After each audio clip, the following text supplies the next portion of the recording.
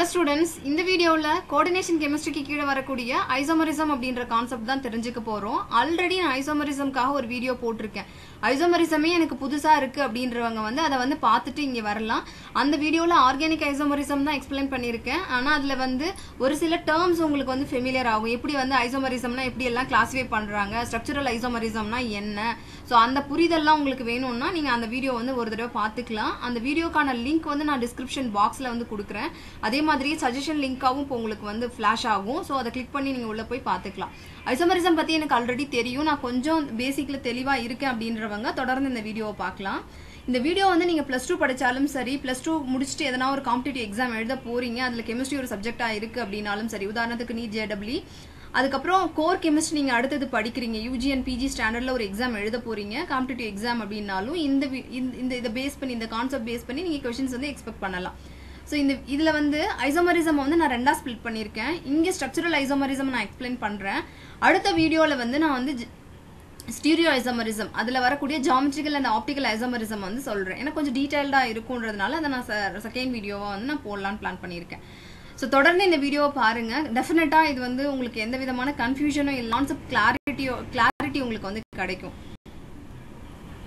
Isomerism அப்படின்னா என்ன அப்படின்னு பார்த்தீங்க அப்படின்னா மாற்றியம் அப்படின்னு சொல்லுவோம். ஐசோமரிசம் அப்படின்றது வந்து molecules which are having same molecular formula, அதாவது மூலக்கூறு வாய்ப்பாடு வந்து ஒரே மாதிரியே இருக்கும், பட் அரேஞ்ச்மெண்ட் ஆஃப் ஆட்டம் வந்து வெவ்வேறையா இருக்கும், மாறுபட்டு இருக்கும். அப்படி இருந்துச்சுன்னா அதை வந்து ஐசோமரிசம் அப்படின்னு சொல்லுவோம். ஐசோமரிசம் வந்து ரெண்டா கிளாஸிஃபை பண்ணலாம். ஒன்னு ஸ்ட்ரக்சரல் ஐசோமரிசம், இன்னொன்னு ஸ்டீரியோ ஐசோமரிசம் அப்படின்னு சொல்லுவோம். ஸ்ட்ரக்சரல் ஐசோமரிசம் அப்படின்னா என்னன்னு பாத்தீங்கன்னா, நீங்க குரூப் உடைய பொசிஷன் வந்து மாறுபட்டு இருக்கும், அரேஞ்ச்மெண்ட் ஆஃப் குரூப்ஸ். ஏன்னா கோஆர்டினேஷன் கெமிஸ்ட்ரி இங்க டிஸ்கஸ் பண்றதுனால நான் குரூப் அப்படின்னு சொல்றேன். ஒரு கோஆர்டினேஷன் ஸ்பியருக்குள்ளேயும் வெளியிலையும் அந்த அரேஞ்ச்மெண்ட் வந்து மாறுபட்டு இருந்துச்சு அப்படின்னா அது ஸ்ட்ரக்சரல் ஐசோமரிசம் அப்படின்னு சொல்லுவோம். ஸ்டீரியோ ஐசோமரிசம் அப்படின்றது என்ன அப்படின்னு பாத்தீங்கன்னா, ஒரு குரூப் ஸ்பேஸ்ல எப்படி ஓரியன்ட் ஆயிருக்கு, என்ன பொசிஷன்ல ஓரியன்ட் ஆயிருக்கு அப்படின்றத வச்சு சொல்றதுதான் ஸ்டீரியோ ஐசோமரிசம் அப்படின்னு சொல்லுவோம். First ionisation isomerism. Ionisation isomerism அப்படின்னா என்ன, அதை புரிஞ்சுக்கிட்டீங்கன்னா உங்களுக்கு ரொம்பவே ஈஸியா மறக்காது. ஃபர்ஸ்ட் இந்த எக்ஸாம்பிள் கொடுத்துருக்கிறத வந்து வச்சு புரிஞ்சுக்கலாம். கோஆர்டினேஷன் ஸ்பியருக்குள்ள என்னென்ன அயான்ஸ் இருக்கு, கோஆர்டினேஷன் ஸ்பியருக்கு வெளியில என்ன அயான் இருக்கு. கோஆர்டினேஷன் ஸ்பியர்னா எனக்கு என்னன்னு தெரியல, லிகேண்ட்னா எனக்கு என்னன்னு தெரியல, இந்த பேசிக் டெர்மினாலஜிஸ் தெரியல அப்படின்னா நான் கோஆர்டினேஷன் கெமிஸ்ட்ரிக்காக கோஆர்டினேஷன் காம்பவுண்ட்ஸ் எப்படி நேம் பண்ணணும்னு ஒரு வீடியோவும், கோஆர்டினேஷன் காம்பவுண்ட்ஸ் உடைய பேசிக் டெர்மினாலஜி ஒரு வீடியோவும் போட்டிருக்கேன். அதை பாருங்க, அந்த லிங்கையும் நான் டிஸ்கிரிப்ஷன்ல வந்து கொடுக்குறேன். சரி, இப்போ ஃபர்ஸ்ட் காம்ப்ளெக்ஸ் வந்து கோஆர்டினேஷன் காம்ப்ளெக்ஸ் கோபால்ட் காம்ப்ளெக்ஸ் தான். கோபால்ட் அமைன் இருக்கு, கோஆர்டினேஷன் ஸ்பியருக்குள்ள அதாவது இந்த பிராக்கெட்டுக்குள்ள இருக்கிறது புரோமைடு இருக்கு, பிராக்கெட்டுக்கு வெளியில SO4 இருக்கு. இந்த SO4 தான் அயனைசேஷன் ஸ்பியர்னு, அயனைஸ் ஆகி வெளியில போயிடும். கோஆர்டினேஷன் ஸ்பியர்ன்றது அந்த பிராக்கெட்டுக்குள்ள இருக்கிறது, தட் வில் ரிமைன் இன்டாக்ட், உள்ள அப்படியே தான் இருக்கும். நீங்க என்ன சால்வெண்ட்ல தூக்கி போட்டாலும் அது கரைஞ்சு வெளியில வராது, இண்டிவிஜுவல் அயான்ஸ் வெளியில வர்றதுக்கு வாய்ப்பு இல்லை. ஸோ அதே மாதிரியே பக்கத்துல இருக்கக்கூடிய மாலிக்யூல் பாருங்க, கோபால்ட், அதே மாதிரியே பென்டா அமைன் தான் இருக்கு, தட் இஸ் அமோனியா. SO4 இங்க உள்ள இருக்கு, BR வெளியில இருக்கு. ஸோ இதுதான் டிஃபரன்ஸ். மாலிகுலர் ஃபார்முலா நீங்க எழுதுனீங்கன்னா ரெண்டுமே சேம் தான், which means இதுல ஐசோமரிசம் இருக்கு அப்படின்னு புரிஞ்சுக்கலாம். அப்புறம் ஸ்ட்ரக்சரல் ஐசோமரிசம் இருக்கு அப்படின்றத ஏன் புரிஞ்சுக்கிறோம் அப்படின்னா, ஒரு குரூப் கோஆர்டினேஷன் ஸ்பியருக்கு உள்ள இருக்கு, இன்னொரு குரூப் கோஆர்டினேஷன் ஸ்பியருக்கு வெளியில இருக்கு. இது ஸ்ட்ரக்சரல் ஐசோமரிசம் அப்படின்னு சொல்லி கன்க்ளூட் பண்ணலாம். அதை நம்ம சால்வெண்ட்ல போடும்போது டிசோசியேட் ஆகி கொடுக்கறது ஒரு மாலிகுல் சல்ஃபேட் அயானையும் இன்னொரு மாலிகுல் புரோமைடு அயானையும் கொடுக்குது with that of that coordination sphere. So coordination sphere தனியா, இந்த வெளியில இருக்கிற அயான் தனியா பிரிஞ்சு வருது. ஸோ இதனாலதான் இது அயனைசேஷன் ஐசோமரிசம்னு சொல்றோம். அயனி ஆகி கொடுக்கக்கூடிய குரூப்ஸ் வந்து வெவ்வேறையா இருக்கிறதுனால. ஸோ அதே மாதிரியே தான் செகண்ட் மாலிகுல், உங்களுக்கு பார்த்தாலே அது புரியும்னு நினைக்கிறேன். ஸோ அயனைசேஷன் ஐசோமரிசம்னா என்னன்னு புரிஞ்சுச்சா? இது பாத்தீங்க அப்படின்னா ஹைட்ரேட் ஐசோமரிசம். ஹைட்ரேட் பேர்லயே ஞாபகம் வச்சுலாம், ஹைட்ரேட்னா வாட்டர், H2O அப்படின்னு சொல்லுவோம். வாட்டர் மாலிக்யூலுடைய அமௌண்ட் வந்து, அதாவது நம்பர் வந்து கோஆர்டினேஷன் ஸ்பியருக்கு உள்ளேயும் வெளியிலையும் மாறுபட்டு இருக்கிறதுனால அரைஸ் ஆகக்கூடிய ஐசோமரிசம் தான் ஹைட்ரேட் ஐசோமரிசம்னு சொல்லுவோம். இதையும் பேரை வச்சே உங்களால புரிஞ்சுக்க முடியும், எந்த குழப்பமும் இதுல வேண்டாம். ஹைட்ரேட்னு பேரை கேள்விப்பட்டவனே H2O தான் இங்க டிஃபரன்ஸ் அப்படின்னு நீங்க ஃபைண்ட் அவுட் பண்ணிக்கலாம். ஸோ இங்க வந்து மாலிக்யூல் வந்து பாருங்க, எக்ஸாம்பிள் பாத்தீங்கன்னா உங்களுக்கு தெரியும். ஃபர்ஸ்ட் மாலிக்யூல்ல வந்து H2O வந்து 6 டைம்ஸ் இருக்கு, தட் கோஆர்டினேஷன் ஸ்பியருக்குள்ள 6 டைம்ஸ் இருக்கு. செகண்ட் மாலிக்யூல்ல பாருங்க, கோஆர்டினேஷன் ஸ்பியருக்குள்ள H2O மாலிகுல் 5 டைம்ஸ் இருக்கு. கோஆர்டினேஷன் ஸ்பியருக்கு வெளியில வந்து என்ன இருக்கு அப்படின்னா H2O மாலிகுல் வந்து ஒரு மாலிகுல் இருக்கு. ஸோ அது வந்து ஹைட்ரேட் ஆகிருக்கு. அது ஹைட்ரேட்னா வாட்டர் மாலிகுல் வந்து வெளியில கோஆர்டினேஷன் ஸ்பியருக்கு வெளியில பவுண்ட் ஆகிருக்கு. அது மாதிரி தேர்ட் மாலிகுல் 2 வாட்டர் மாலிகுல்ஸ் வந்து கோஆர்டினேஷன் ஸ்பியருக்கு வெளியில பவுண்ட் ஆயிருக்கு. பட் அஸ் ஏ ஹோல் நீங்க மாலிகுலர் ஃபார்ம்ல எழுதும்போது ஒன்று தான் இருக்கும். But water number of water molecules coordination ஸ்பியருக்குள்ள இருக்கிறது வெளில இருக்கிறது மாறுபடுறதுனால அரைஸ் ஆகிறது ஹைட்ரேட். அடுத்தது பாத்தீங்கன்னா லிங்கேஜ் ஐசோமரிசம். லிங்கேஜ் அப்படின்னு சொல்லும் பொழுது யாரையும் இணைக்கிறாங்க அப்படின்னு புரிஞ்சுக்கோங்க. ஆர்எல்ஸ் நீங்க ஞாபகம் வச்சுக்கிறது லிங்கேஜ்ல எல் இருக்கு.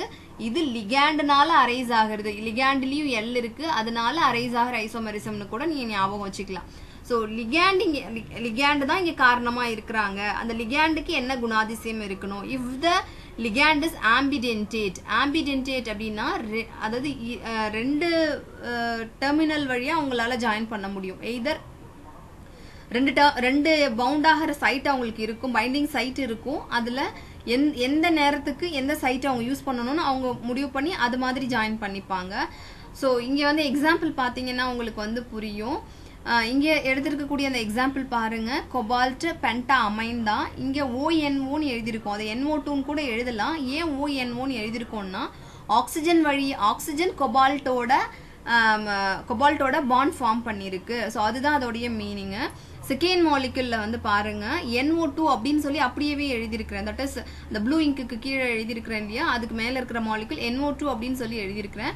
அப்படின்னா என்ன அர்த்தம்? நைட்ரஜன் வந்து கொபால்ட்டோட பாண்ட் ஃபார்ம் பண்ணிருக்கு அப்படின்னு சொல்லி அர்த்தம். ஸோ இதனால arise ஆகக்கூடியதுதான். So which means NO2 அப்படின்றது வந்து ஆம்பிடென்டேட் லிகாண்ட் அப்படின்னு சொல்லி சொல்லுவோம். ஆம்பிடென்டேட் அப்படின்னா அவங்க கிட்ட பைண்டிங் சைட் 2 இருக்கு.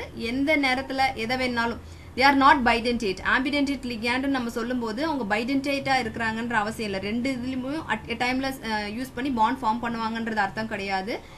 அவங்க அந்த சமயத்துல எந்த பைண்டிங் சைட்டை யூஸ் பண்றாங்க அதுதான் மேட்டர். ஃபர்ஸ்ட்ல ஆக்சிஜன் யூஸ் பண்ணிருக்காங்க, செகண்ட்ல நைட்ரஜன் வழியா பைண்ட் பண்ணிருக்காங்க, அதுதான் விஷயம். ஸோ அதனால அரைஸ் ஆகுறதா லிங்கேஜ் ஐசோமரிசம் அப்படின்னு புரியும் நான் நினைக்கிறேன். இந்த நேம் பாருங்க, பென்டா அமைன் நைட்ரிடோ, ஓ வழியா ஜாயிண்ட் ஆயிருக்கிறதுனால நைட்ரிடோ கொபால்ட் 3 குளோரைட். ஸோ இந்த நேம் உங்களுக்கு புரியும்னு நினைக்கிறேன். ஸோ அடுத்தது பாருங்க, பென்டா அமை நைட்ரோன் மட்டும் எழுதியிருக்கோம். என் வழியா கோஆர்டினேட் ஆனிச்சுன்னா நைட்ரோன் எழுதுவோம் இல்லையா. So nitro cobalt 3 chloride. Remaining எல்லாமே சேம் தான். இதுல ஐசோமரிசம் இருக்குன்னு நமக்கு புரிஞ்சுக்க முடியுது.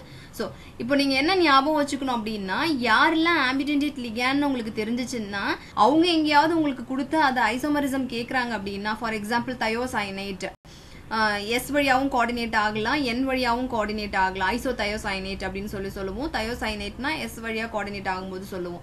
ஸோ இந்த மாதிரியான மாலிகுல்ஸ் எல்லாம் என்னன்னு சொல்லி நீங்க பார்த்து ஞாபகத்துல வச்சுட்டீங்கன்னா, ஸோ அதை பேஸ் பண்ணி ஐசோமரிசம் கேட்கும் பொழுது ஸோ இது இல்லை அப்படின்றத உங்களால கன்க்ளூட் பண்றதுக்கு முடியும். ஸோ இதுதான் அடுத்தது coordination isomerism. So coordination isomerism கொஞ்சம் வந்து உங்களுக்கு வந்து டக்குன்னு அந்த பேரை கேட்கும் பொழுது என்ன அப்படின்றது உங்களுக்கு குழப்பமா இருக்கலாம். கோஆர்டினேஷன் அப்படின்னாலே ஞாபகத்துல வச்சுக்கோங்க, இங்க வந்து நமக்கு வந்து கவுண்டர் அயானுமே ஒரு கோஆர்டினேஷன் அதாவது கோஆர்டினேஷன் காம்பவுண்டோடைய கவுண்டர் அயானுமே ஒரு கோஆர்டினேஷன் காம்பவுண்டா தான் இருக்கும். ஸோ அதை ஞாபகத்துல வச்சுக்கோங்க. ஸோ அப்படி இருந்துச்சுன்னா அது கோஆர்டினேஷன். கம்ப்ளீட்டா கோஆர்டினேஷன் ஸ்பியர் இருக்கு ஒரு மாலிகுல்ல பாக்குறீங்கன்னா அங்க அரைஸ் ஆகக்கூடியது வந்து கோஆர்டினேஷன் ஐசோமரிசம் அப்படின்னு சொல்லி ஞாபகம் வச்சுக்கோங்க. ஸோ இங்க பாத்தீங்கன்னா தெரியும், ஃபர்ஸ்ட்ல வந்து கொபால்ட் இருக்கு, கொபால்ட்டோட 6 அமைன் லிகாண்ட் சேர்ந்திருக்கு. செகண்ட்ல வந்து chromium 6 signed அயனோட சேர்ந்திருக்கு. Which means cobalt வந்து கேட்டயானிக், கொபால்ட் இருக்கக்கூடிய அந்த கோஆர்டினேஷன் ஸ்பியர் கேட்டயானிக்காவும் குரோமியம் இருக்கக்கூடியது வந்து ஆனயானிக்காவும் இருக்கு இல்லையா. அடுத்தது வந்து நீங்க பாத்தீங்கன்னா தெரியும், செகண்ட்ல அந்த ப்ளூ இங்க்ல எழுதியிருக்கிறது கொபால்ட் வந்து ஆனயானிக்கா இருக்கும், குரோமியம் வந்து கேட்டயானிக்கா இருக்கும். ஸோ இந்த டிஃபரன்ஸ் உங்களுக்கு புரியும்னு நினைக்கிறேன். ஸோ இந்த மாதிரி டிஃபரன்ஸ் அரைஸ் ஆனிச்சு அப்படின்னா அதை வந்து கோஆர்டினேஷன் ஐசோமரிசம் அப்படின்னு சொல்லி சொல்லுவோம். ஸோ இதுதான் வந்து பேசிக்கா ஸ்ட்ரக்சரல் ஐசோமரிசம் வச்சு நம்ம சொல்றது. த மோஸ்ட் இம்பார்ட்டன்ட் டாபிக் நமக்கு வந்து ஸோ இது +2 வரைக்கும் இருக்கிற ஸ்டூடெண்ட் வந்து இது நீங்க கண்டிப்பா தரவா பார்த்து வச்சுக்கோங்க. உங்களுக்கு காம்படிட்டிவ் எக்ஸாமுக்கு இது வந்து கண்டிப்பா தேவைப்படும். ஹையர் ஸ்டடீஸ் பண்றவங்க, அதாவது பிஜி லெவல்ல ஒரு எக்ஸாம் எழுத போறவங்க என்னன்னா இதை விட உங்களுக்கு முக்கியம் எது அப்படின்னு பாத்தீங்கன்னா ஸ்டீரியோ ஐசோமரிசம் தான். அது ரொம்ப நல்லாவே தெரிஞ்சுக்கணும். அடுத்தது ஸ்டீரியோ ஐசோமரிசம் பத்தி தான் டிஸ்கஸ் பண்ண போறோம். இந்த வீடியோ உங்களுக்கு யூஸ்ஃபுல்லா இருந்துச்சுன்னு ஃபீல் பண்ணீங்கன்னா உங்க ஃப்ரெண்ட்ஸோட ஷேர் பண்ணிக்க. அண்ட் உங்களுக்கு டவுட் எதனாவது இருந்துச்சு அப்படின்னா அதை வந்து கமெண்ட்ல வந்து போஸ்ட் பண்ணுங்க. and thanks for watching this video.